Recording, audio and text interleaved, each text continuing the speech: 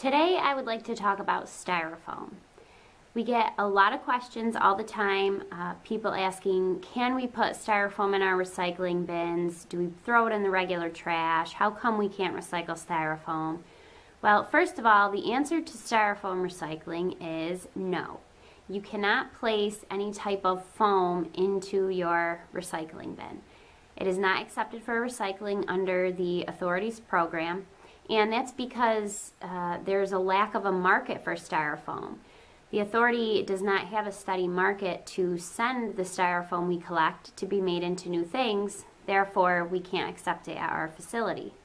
Any of the foam food containers, if you go to a restaurant and get your food to go, a lot of times they put it in a styrofoam container. That always has to go into the garbage. Same with your styrofoam cups, coffee cups, those always go into the garbage. One thing that the authority really likes to try and promote is to not even use styrofoam at all.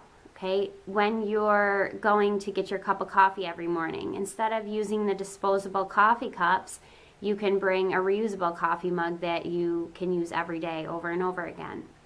Okay, when you do need to buy disposable things like plates and cups, when you're in the store, instead of buying the styrofoam plates and styrofoam cups, you can get paper plates and even the regular plastic solo cups.